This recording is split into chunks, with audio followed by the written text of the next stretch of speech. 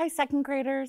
Welcome back to your TV classroom. Today is Tuesday, February 2nd. How are you today? Let's check in with our feelings. What zone do you feel like you are in right now? Yeah, Mr. Kevin. Mr. Kevin's in our red zone. I am having a really interesting day, friends. It's one of those days where everything is just not going quite right. I'm finding lots of mistakes. I'm saying the wrong things. But you know what? We're having a really good time at the TV classroom and we're laughing about it because it's been so funny. So if I make mistakes today, I apologize. I'm trying my best to be really focused and I am in the green zone, but my brain is just kind of not focusing with me. So I'm going to do my best to focus as best as I can. And let's get going with our day. I remembered, you know what I remembered? I remembered to put pictures of Oliver. So this is Oliver. He is almost 2. He's going to be 2 on the 21st. And on the picture on the left, he was out with his nanny at the park playing. And on the right is a picture of him in his daddy's work boots. They were back by the back door and we were cooking dinner and he decided to put them on and walk around the house in them. And it was very funny. And then the picture on the bottom is him in his new hat that matches his daddy's hat. So that's Oliver. So when I talk about Oliver, that's who I'm talking about. Yes, Mr. Kevin? I was just going to say, I wonder if any of our second graders remember when they were 2. I wonder. Yeah. If you do, maybe you could write us and send it to us here at the TV classroom about your memory. We would love to hear about it. All right, so that's Oliver. So now you know what he looks like.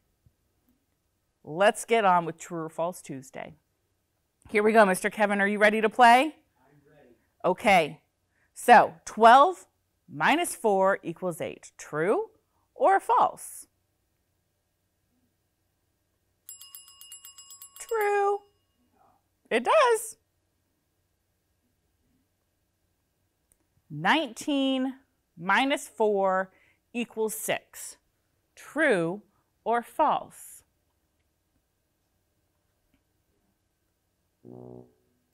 False. Do you know how I knew that was false right away? Because I know 6 and 4 make 10. So 19 minus 4 is not going to be 6. It would need to be 20 minus 4 to be not even 6. It would be 16. That's not even close because 4 and 6 is 10, and that's 9 more than that. Is very wrong. It should be 19 minus 4 equals 15. Someone definitely made a mistake. What you would call super false. Super false, yes. Super false. Okay, next one. 23 minus 4 equals 19. True or false? True. It is. If you have 23 and you take 3 away, you get to 20, and take 1 more, you get to 19. Did it go? No. It did not. It's just one of those days. 26 minus 4 equals 21. True or false? False. I know that 6 minus 4 is 2. So that's going to be 22, not 21.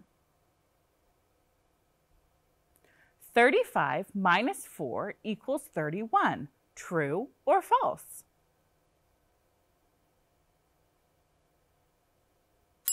True. It's correct. All right. Today we are learning to compare 3-digit numbers. We're still working on this. So here we go. Before we begin, we're going to practice what we practiced yesterday. Again, because it's important, writing the value of each digit in the number. So, 459. How many hundreds are in 459? Yeah, 4 hundreds. If you want to write this down on your whiteboard, I would suggest doing that. It helps you learn it, or you could write it in expanded form. So we've done the 4. What about the 5? We've got the 5 right here. What is that worth? Yeah, 50. So how many tens is 50? 5. There's 5 tens. 5 tens. And how many ones? 9. Great. Now, 456. How many hundreds? 4. How many tens? 5. Wait a minute. Both of these numbers have the same amount of hundreds and the same amount of tens. So I think we're probably going to have to compare the ones place today. How many ones are in the number 456? 6 ones. Which number is greater? 459. Why is it greater? It has more ones. Very good. These two paintings are in the school art contest. Oh, that'd be so fun, Mr. Kevin, to do an art contest with Miss Teresa. Oh, that would be cool. Like hang art here at the Central Administration Building? Mm-hmm. That would be really fun. Okay, back to math. Which painting has more votes? So go ahead and get your whiteboard out. First of all, we need to know what the votes are. So how many votes does painting A have? 467. So Mr. Kevin, we can go ahead and see. Actually, I want them to solve this on their own. So we're going to just have that up. I want you to solve this on your own. I want you to see how long it takes you to compare the two numbers. So painting A is 467. Painting B is 463. I'm going to give you 2 minutes to get a comparison and tell me which one is more and why. And your why needs to be blank and then use greater than or less than blank. Okay? Off you go.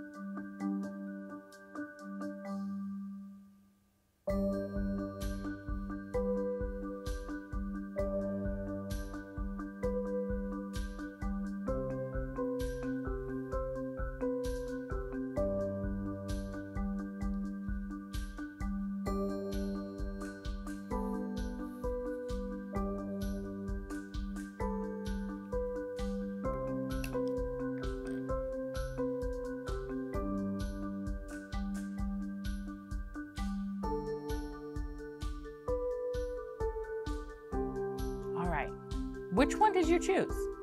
A or B? Which one was greater? If you chose A, why? Okay, if you chose B, why? Okay, let's take a look at my work. Let's see what I did. I did 467 and I wrote it in expanded form. And I did it right on top of each other so I could really compare each place value. So A has 400, B has 400. A has 60, B has 60. A has 7, B has 3. There's where they're different. So I'm going to compare those place values. And I decided that 7 was greater than 3. So painting A has more votes because 467 is greater than 463. Let's take a look at some other ways to solve this problem. This was not the only way to solve this problem. Go ahead, Mr. Kevin, we can go just to the PowerPoint. So you could show it in a quick drawing. And you could show, look, 467 has more just in the drawing. Has the same amount of hundreds, the same amount of tens, and more ones because there's more of them. You could model it in a number chart. You could say, look, there's 400s in both, 6 10s in both, and then the ones, there's 7 and 3, and 7 is greater than 3, so 467 is greater. Or you could do what I did and write it in expanded form and use that. So now let's do some writing of what it would look like. So we need to compare. We already talked about we needed the ones place. So let's look at number 2. We need to compare 467 and 463, and you need to write it both ways. Now, what does this mean right here? Take a look. If you read from left to right, do you have the 2 points or the 1 point first? You have the 2 points. It's the one that's greater. So we say blank is greater than blank. So what are we going to write there? Which number is greater? 467 is greater than 463. Did you write that on your whiteboard? Please do. Then I want you to do this one on your own. Go ahead and write it on your whiteboard. I'm going to give you about 15 seconds.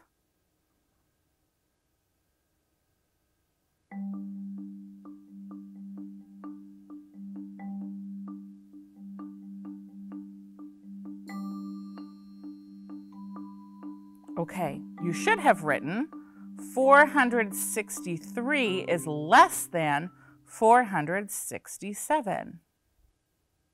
Why can we compare them 2 ways? Right, because one is greater and one is less. And we can say the sentence differently. We can start with the number that's greater or start with the number that's less. And both are correct. And so we know that 467 was greater than 463, and 463 is less than 467. So which one got the most votes? A. A got the most votes because it had the greater number. Okay, now let's look at these problems. And these problems are the reason teachers came up with the alligator eats the greater number, right?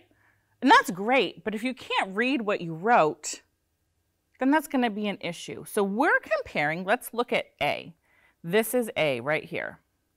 On your whiteboard, I would like you to write 264, and then a space, and then 462. Go ahead and write that down. Now we start by looking at the hundreds place. Look at the first number, there's 2 hundreds. Look at the second number, there's 4 hundreds. They're different. We can compare based on the hundreds. So is 2 hundreds greater or less than 4 hundreds? Yeah, it's less. So we put 1 dot here because it's the less number. We put 2 dots here because it's the greater number, and we connect it. And now we can read it. 264 is less than 462. Let's do B together. Go ahead and write this problem on your whiteboard. Which place value are we going to compare? The hundreds are the same. What about the tens, Rafa? Oh, they both have 7 tenths. That's the same. So we're going to need to look at the ones. Is 2 ones less than 9 ones? Or is 2 ones greater than 9 ones? Think about ones. If I have 2 and I have 9, is 2 less or greater than 9? It's less. There's not as many. So what symbol am I going to write for less than? 372 is less than 379. Okay, let's look at C. Do this one all on your own. 954 and 950.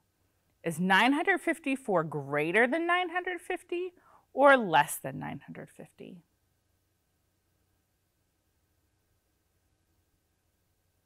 $954 is greater. Excellent work. Okay. 876. Now this one I'm going to draw. Do you know why I'm going to draw this one? Because look, I use the same digits, and I know when we use the same digits and numbers, our brain can get them mixed up really easily. So I'm going to use that place value chart.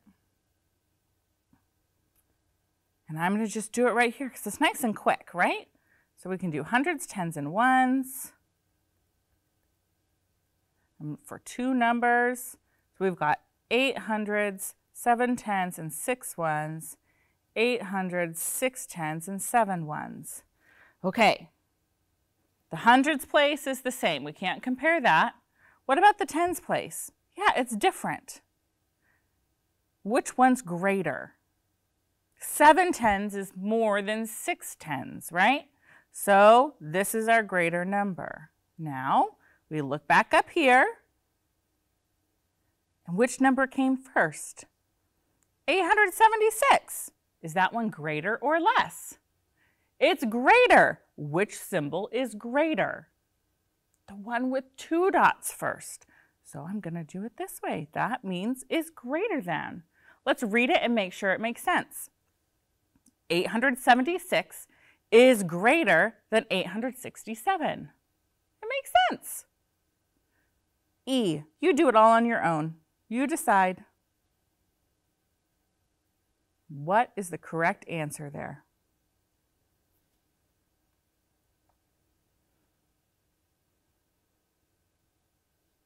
$718 is less than 788 because 110 is less than 8 tens. Last problem, F. Solve it and be able to tell why.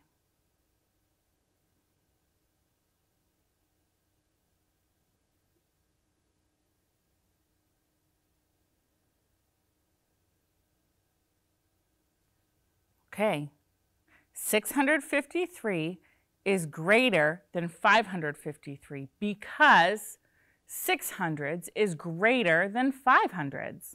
Ta-da, we did it. Nice job, second graders. Now, last problem. Hope and Sarah are collecting pennies. Hope has 189 pennies. Sarah has 186 pennies. Which comparisons are correct? So we're going to go down the line and say if they're correct or not. Let's look at A. 189 is less than 186. Is that correct? No, because 9 is greater than 6. 186 is, what's that symbol mean? Less than 189.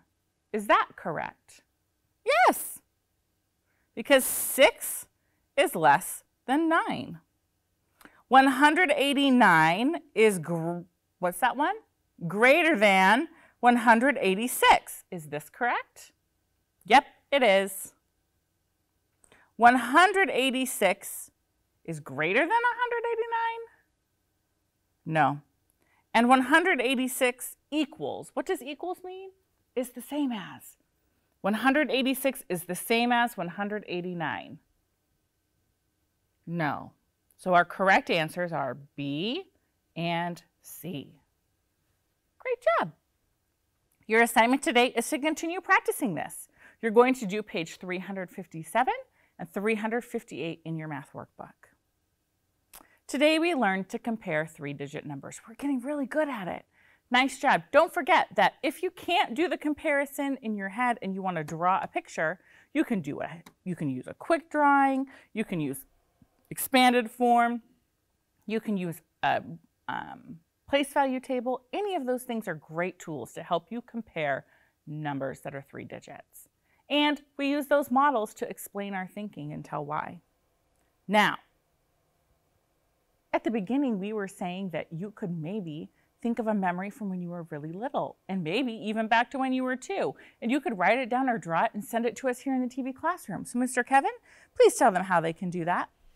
Memories are great to send via an email machine, or it's also known as a computer. So you can type in TV Classroom at Tacoma.ca We'd love to see your memories or pictures or anything else, right? TV Classroom, 601 South 8th Street, Tacoma, Washington, 98405, if you want to mail us a letter. Thank you, Mr. Kevin.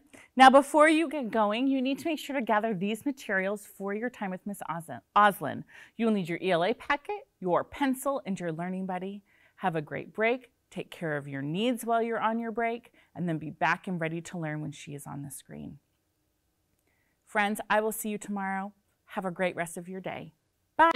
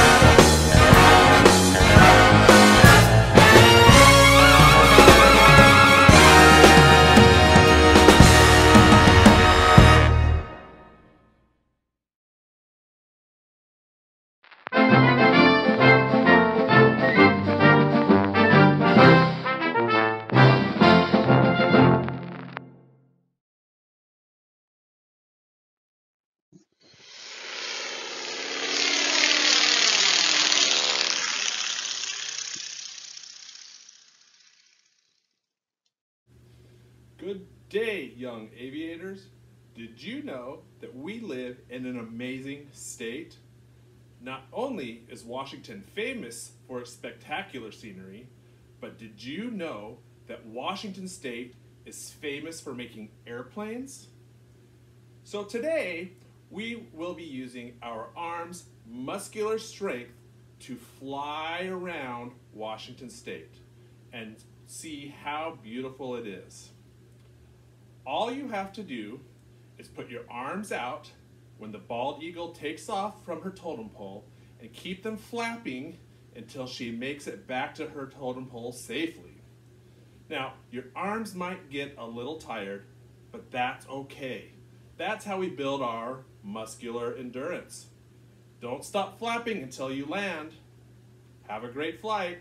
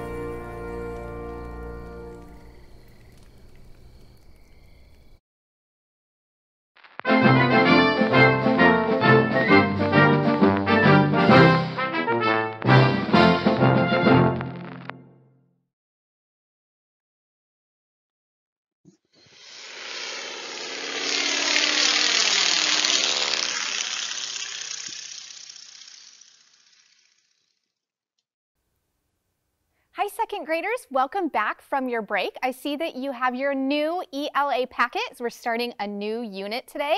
Very exciting. Go ahead and put your packet and your pencil off to the side. You don't need that yet, but go ahead and keep your Learning Buddy in your lap if that helps you be a stronger learner.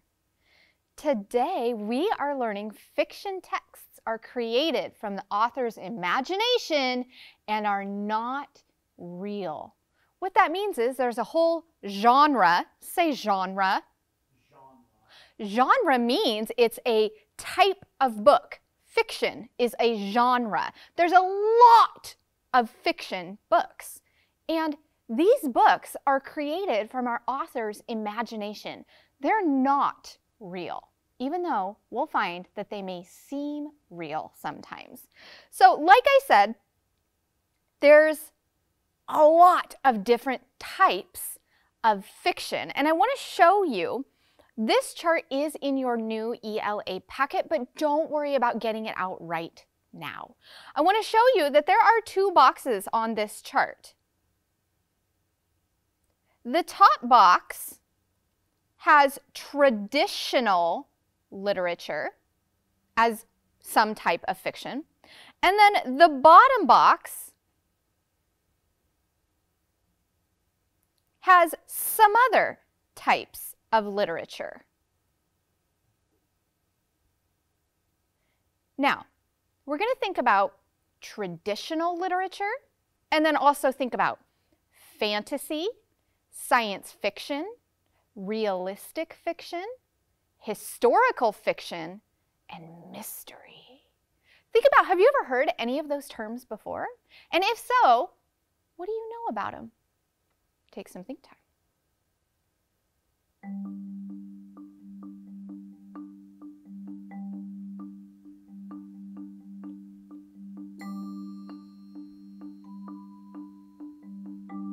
Turn and tell your learning buddy what you think you know about some of these types of fiction. Gus, I know that traditional literature has a lot of what we call a subgenre, which is, it has different types of literature within it. It's like folk tales, fairy tales, tall tales, legends, fables, myths. And I know science fiction. Mr. Oslin likes to read science fiction. And I like to read realistic fiction, which is fiction that seems like it could be real, but I know it's not because it's fiction, so it comes from our author's imagination. And I like historical fiction, which is fiction stories that are not real but are based on true events in history. Mr. Kevin, what kind of books or fiction do you like to read? I love science fiction. What do you love about science fiction? Usually in science fiction, technology, it takes place in the future, right? And the technology that we've developed in the future is just intriguing to me. I love the technology. Oh, that's exciting. So, friends, think about what types of fiction you like to read. What do you already know about them? And you're going to think about that as we read this whole unit for the next couple of months. I want to point out that realistic fiction are make-believe stories that seem real. But there's also other types of fiction that we know that could not ever happen, like fantasy. We know that that could not happen. So think about these types of fiction as we look at some of the books that we're going to start reading this unit. This is called Super Completely and Totally the Messiest. It's by Judith Viorst, and the pictures are by Robin Price Glasser.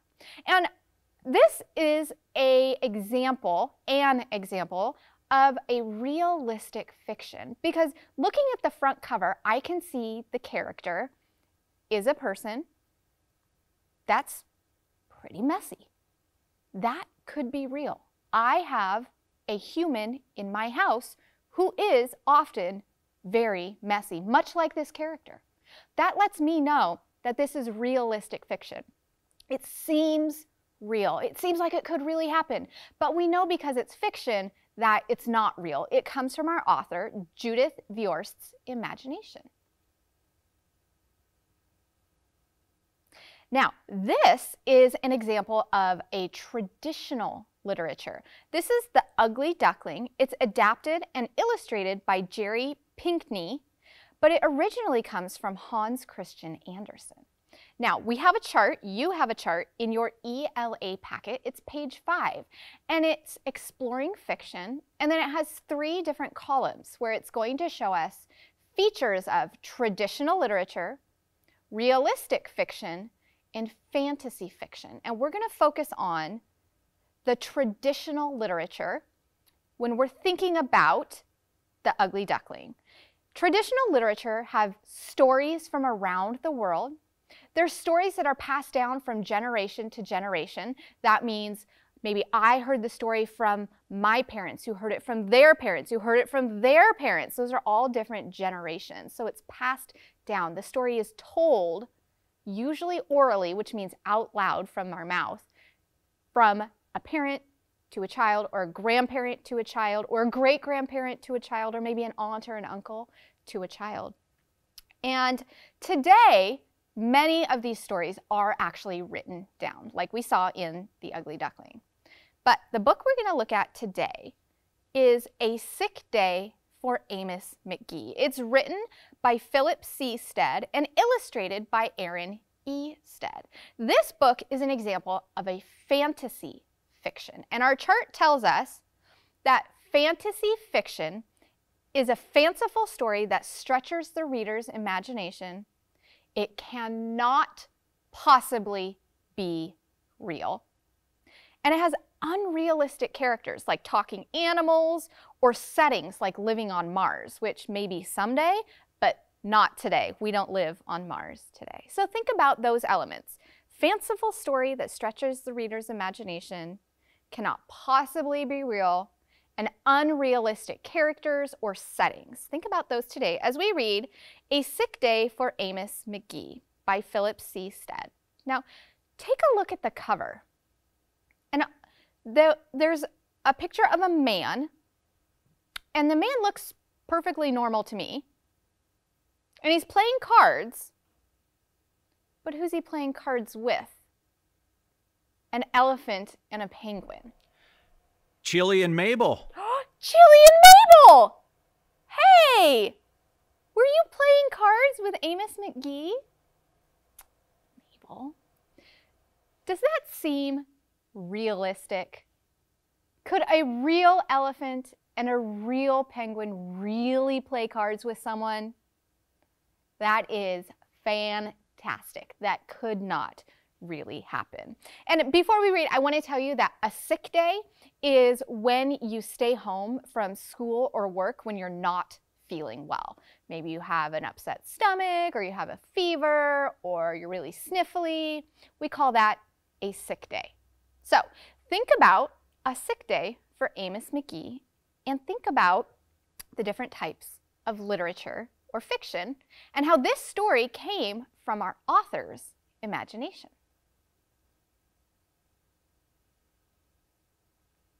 Amos McGee was an early riser.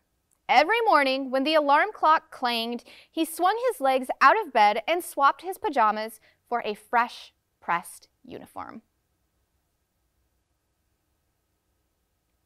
He would wind his watch and set a pot of water to boil, saying to the sugar bowl, "A spoonful for my oatmeal, please, and 2 for my teacup."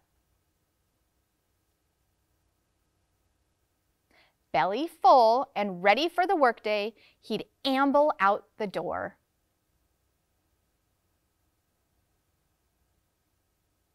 Every day, Amos waited for the number 5 bus. "Next stop, City Zoo," the bus driver would call. "6 a.m., right on time," he'd reply.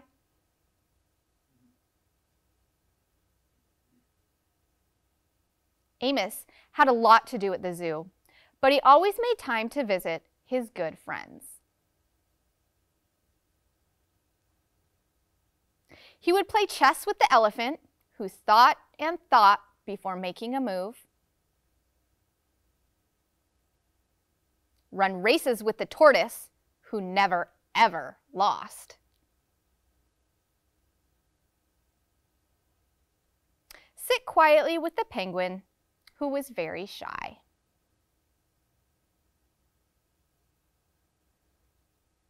Lend a handkerchief to the rhinoceros, who always had a runny nose. A handkerchief is like a cloth Kleenex or tissue that you can wash and reuse. So he would lend a handkerchief to the rhinoceros, who always had a runny nose. And at sunset, read stories to the owl, who was afraid of the dark. Okay, so Amos, our main character, works at the city zoo. Looking at these illustrations, how do you think Amos feels about the animals? Take some think time.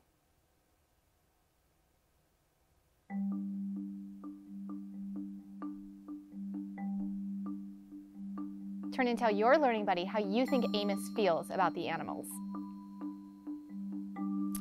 Gus, I think he cares for the animals really, really deeply. They're his friends. He does things to take care of them and show that he loves them. How do you think Amos is feeling in this picture? Can you see his face there? He's smiling.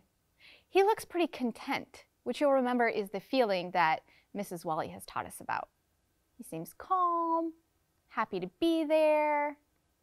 We might say he's in his happy place. Now, we know that a zookeeper doesn't really play chess with an elephant or read stories to the owls. The illustrations help us know how Amos is feeling, but they also let us know that he's a caring person and that this story is a fantasy. It is not real, and it could never be real. One day, Amos awoke with the sniffles and the sneezes and the chills.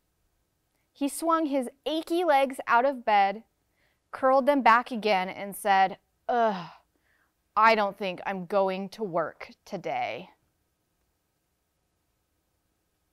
Meanwhile, at the zoo, the animals waited for their friend. The elephant arranged his pawns and polished his castles. The tortoise stretched his legs and limbered up. The penguin sat patiently, all by himself. The rhinoceros worried that his allergies were worsening. The owl perched atop a tall stack of storybooks, scratching his head with concern. Where is Amos? The animals wondered. Later that day,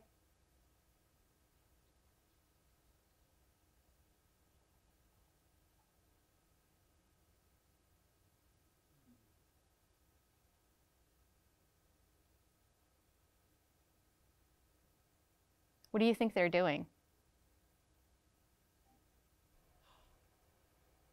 Mr. Kevin, what do you think? I think they're coming to visit. You think? Yeah. Hooray! My good friends are here. Wow, Mr. Kevin, you were right. These illustrations show that the animals are doing what Amos does every day. They go through Amos's routine. Let's go back and look at the illustrations again. Later that day, so they're leaving the zoo, waiting at the bus stop,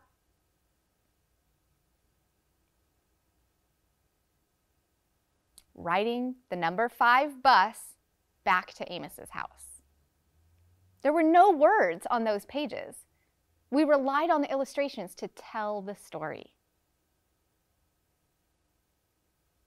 The elephant prepared a game of chess.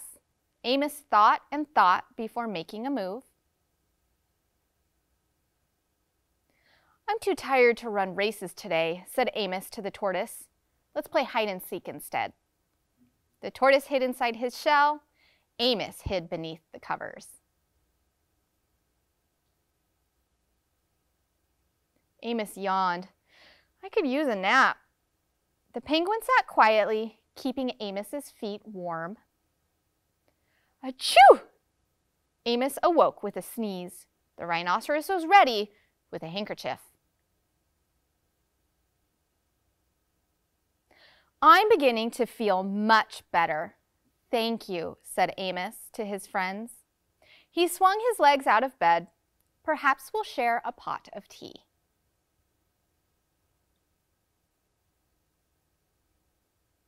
Amos wound his alarm clock. It's getting late, he said. After all, we have a morning bus to catch. So Amos said goodnight to the elephant, and goodnight to the tortoise, and goodnight to the penguin, and goodnight to the rhinoceros, and goodnight to the owl who, knowing that Amos was afraid of the dark, read a story aloud before turning out the light.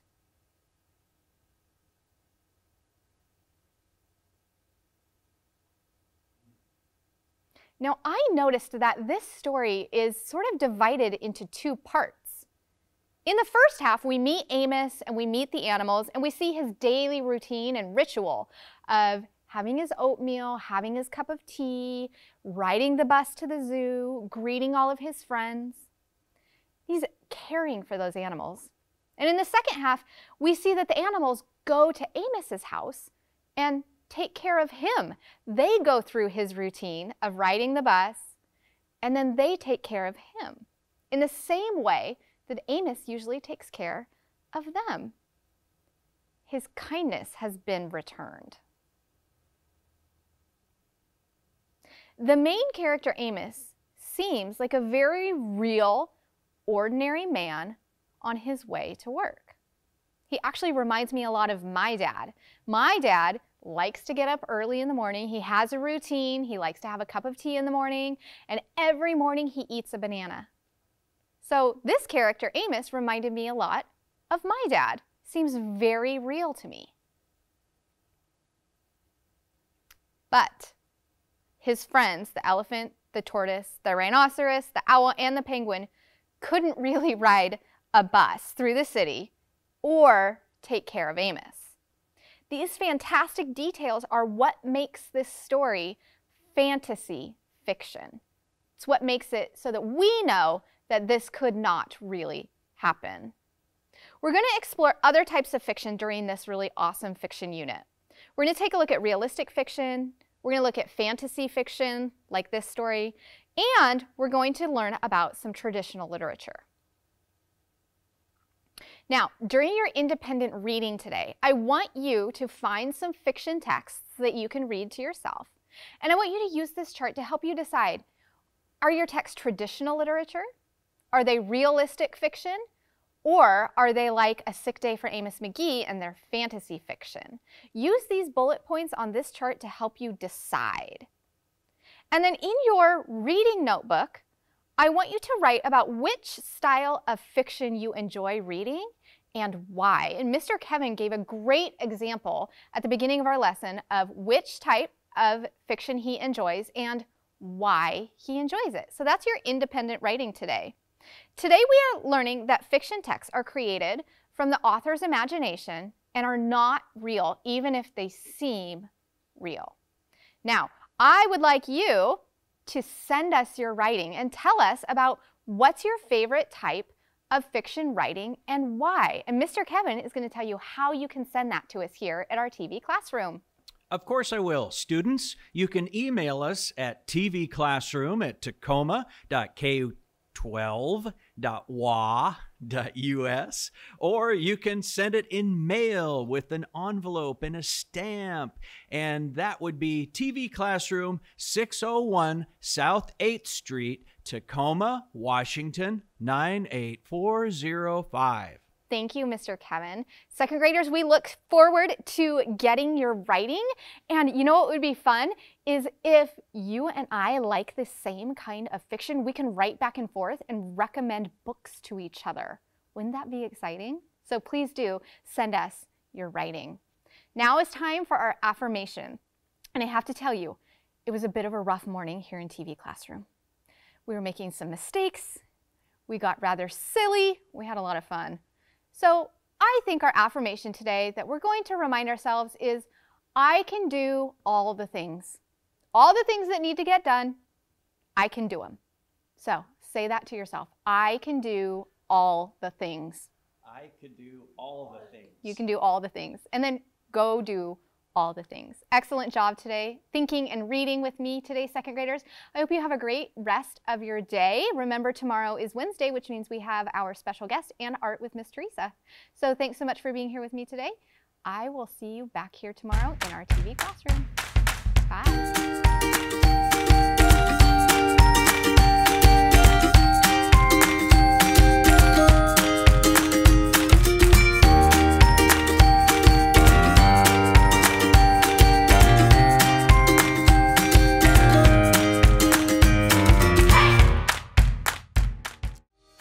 Hey kids, we want to see your work. Just send your pictures and your stories to TV Classroom, 601 South 8th Street, Tacoma, Washington, 98405.